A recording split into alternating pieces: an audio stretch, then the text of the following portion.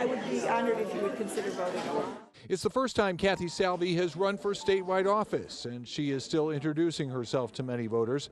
The 63-year-old Republican nominee for Senate compares herself to David versus Goliath in her race against incumbent Tammy Duckworth.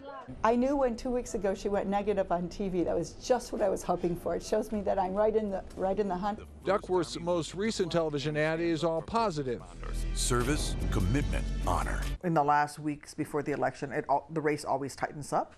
I have no worries that she's going to make up sufficient ground.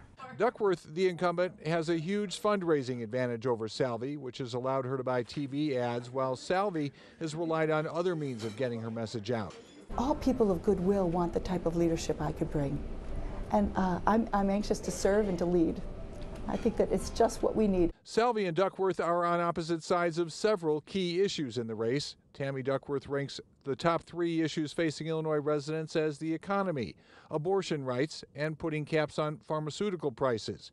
Salvi says the top 3 are economy, education, and crime.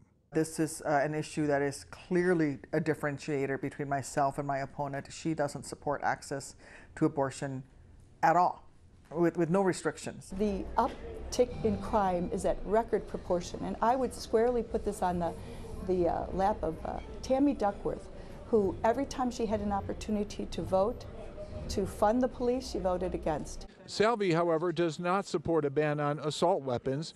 Duckworth, an Army veteran, is a gun control advocate.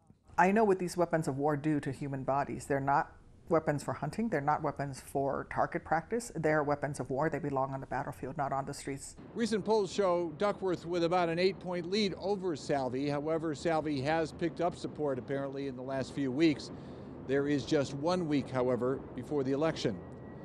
In the Loop, John Garcia, ABC 7 Eyewitness News.